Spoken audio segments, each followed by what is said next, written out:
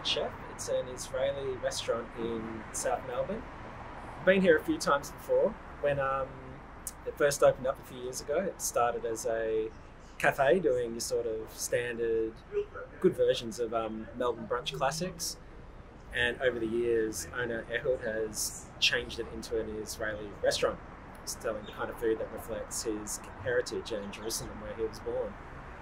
So this is the start of our attempted video series where Laura and I are going to be going around Melbourne and focusing on small restaurants and chefs and talking about what they do, highlighting what makes their restaurants and their food special. So bear with us, this is our first attempt. Think of it as a pilot episode and we'll see how it goes. Let's go in.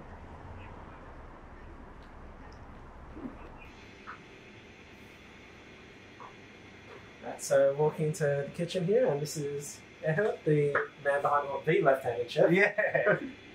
So yeah, today contacted Ehud on Facebook a few days ago actually. Yeah. It's been pretty recent about doing this little filming, and it was up for it. So we decided we'd talk a little bit about like the left-handed chef and what the restaurant's all about. So yeah, I mean, I'll give people a bit of intro, saying how you started as a cafe and how we've seen you evolve over the years. So Originally, we started as a cafe, 8 years ago.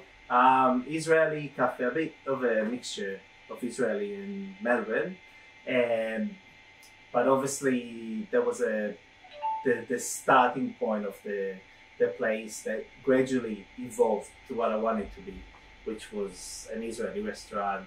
And then after even a few more years, about 2 years ago, we managed to change the place to what I originally wanted it to be, a hummusiya, which is an Israeli restaurant. They're based around hummus bowls and falafel and a very traditional, authentic street food that we have. Falafel pita pockets, sabich, hummus bowls. There are a lot of different things that we eat as a street food. It's all coming from everywhere around the world, but this is the type of food that at least I grew up. I'm sure a lot of other people grew up.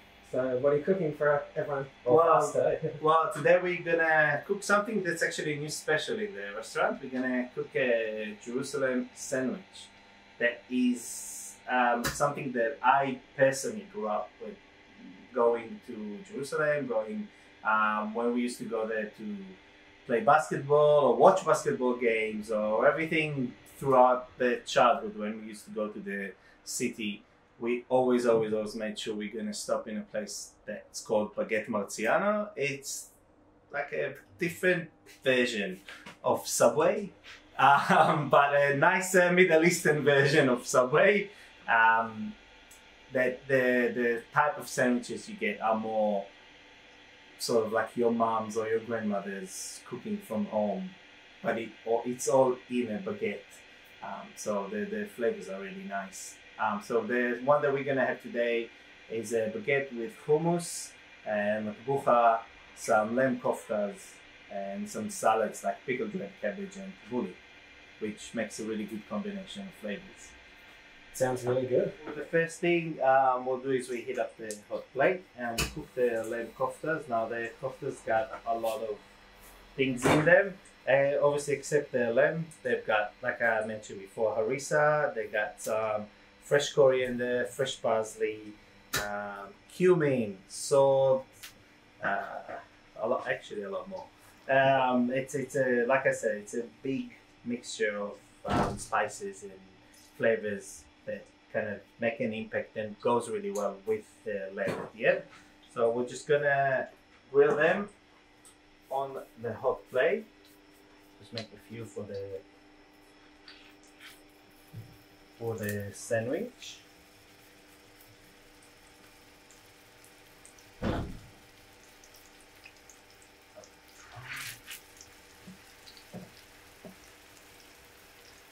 Now once the koftas have been cooked,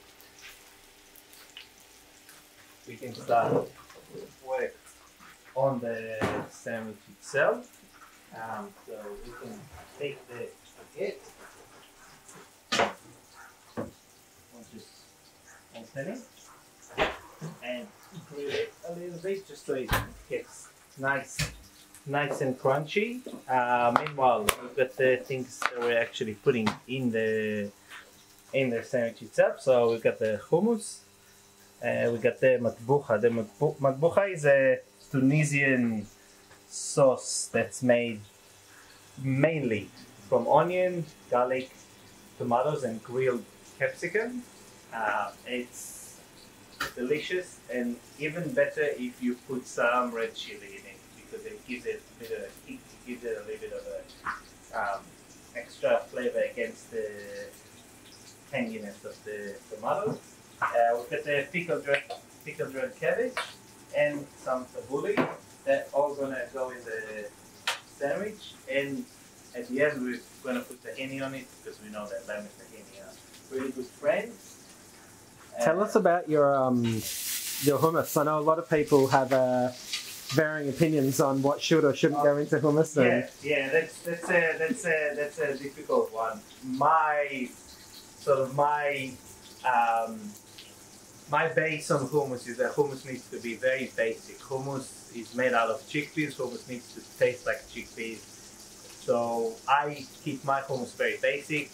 Chickpeas, tahini, salt, pepper, and a little bit of lemon. No garlic, no... Some people put a lot of lemon juice. That's why sometimes when you can buy hummus, especially from supermarket, you get that tangy, very lemony flavor from it. Garlic is a big no for me. There's a sort of big movement or big hummus makers in Israel that say that the garlic stinks the hummus. The toasted baguette. On the bottom layer, we're gonna put a good amount of hummus, just so the flavor goes through and all the flavor from the chickpeas go through. And the top we'll put the nice spicy matbucha. Then we've got the lamb koftas going here. On top of them we'll put some tabbouleh.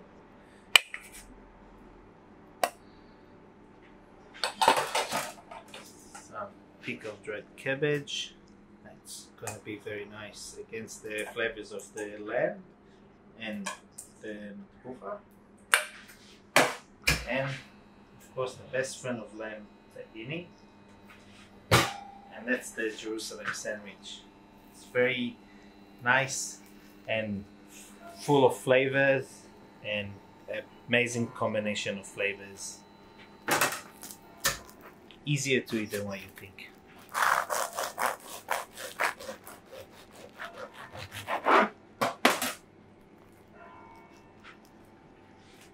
Go. That looks and smells amazing. Thank you. It's a shame people can't smell on video. Can't smell anything on the camera. Yeah. No, this sandwich is, even though it looks just like a sandwich in a baguette, like I explained before, and I'm always trying to explain to people, trust the chefs sometimes. The combinations of flavors that people are bringing to the table, like chefs, professional chefs, sometimes they work better. Even if you don't like pickled red cabbage, in this sandwich, pickled red cabbage is gonna taste completely different than pickled red cabbage in a bowl, because it plays against the strong flavor of the lamb, the spiciness of the matbucha, the hummus, the smoothness of and the richness of the hummus. They all kind of playing a part in that one, that good bite of the combination of flavors. It's just, yeah, like I always say, trust the chef. Trust the... Sandwich. Really